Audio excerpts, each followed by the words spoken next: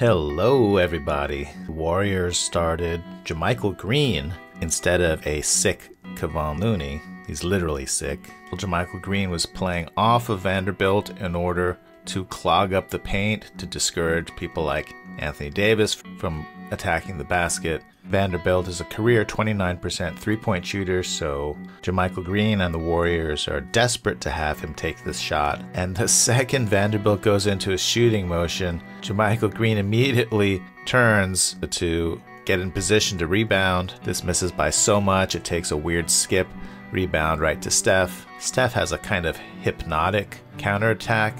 He's got the one sweeping behind the back dribble, and then Anthony Davis comes to contest him. So Steph with a second behind the back dribble finds mesmerized the Lakers defense. JaMychal Green ready in the corner for a catch and shoot. LeBron does have to come out and contest this, but in the meantime, Reeves and Vanderbilt following Steph. JaMychal Green already seeing that Wiggins is going to be open at the top, and just in case he doesn't see it, Steph is throwing a thumb over his shoulder saying, throw it to the top. JaMychal could be a little more alert on this pin in. It should be automatic whenever Steph runs at you on the sideline that you screen his defender, but JaMychal Green's a little rusty, and Andrew Wiggins strokes this very open three. JaMychal Green continues to ignore Vanderbilt on the perimeter. Even though Draymond is the primary defender on Anthony Davis, JaMychal Green just serving to clog up the paint as much as possible. The Lakers did try to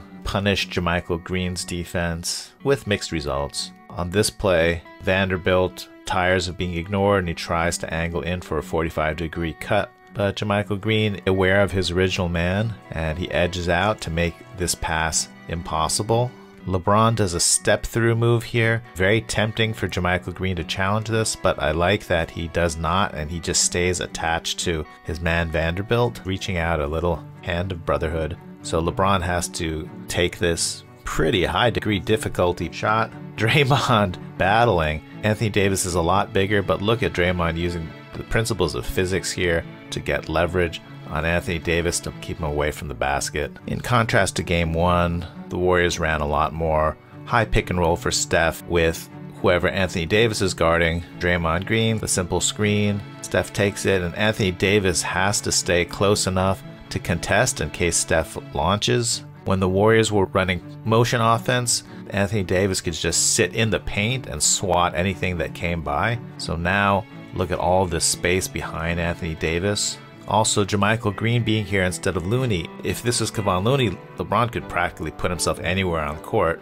but here LeBron feels like he has to kind of stay in the vicinity. Draymond Green puts himself in the perfect spot for Steph Curry's pocket pass. Now Draymond has a free run to the basket. LeBron James has to contest this. Draymond pass, which is a little sloppy, but JaMychal Green is so insanely open that it doesn't matter. D'Angelo Russell a little late rotating to the corner, and JaMychal Green stays ready. Stagger screen across the top. JaMychal Green is guarding Vanderbilt, the last screener, so he has to jump out, and just in case he's not sure, Draymond Green is reaching out to give JaMychal a push, and it's probably in his ear as well. So JaMychal Green with his hard show to stop D'Angelo Russell. Behind him, these two screeners are rolling. So we got Anthony Davis going, and Draymond definitely has to pick up this role. And then right behind him is Jared Vanderbilt. JaMychal Green, having showed hard, is now trying to recover to his man. LeBron James with a really suave pass.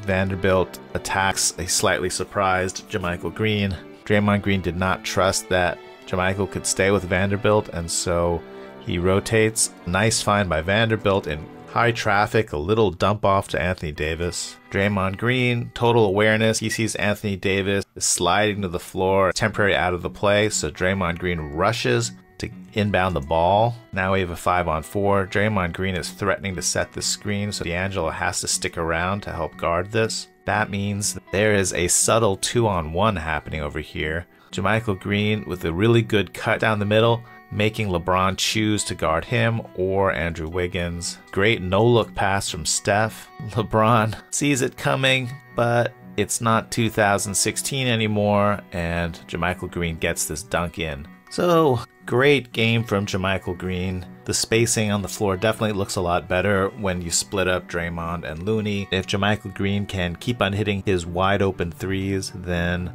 that will punish the Lakers for playing off of him or force the Lakers to give more space to the other Warriors. The Lakers did have some success running plays at JaMychal Green, and they probably are going to game plan more of that. The very next play, we have Vanderbilt going to the floor, so the Warriors say, let's go. Klay with antsy feet pointing to Wiggins saying, come on, throw it to me, let's go. And here comes the pass. Anthony Davis has to pick up Klay. He has to close out hard. Klay just steps right by him. Pretty much the end of the game. Let's do a quick celebration audit.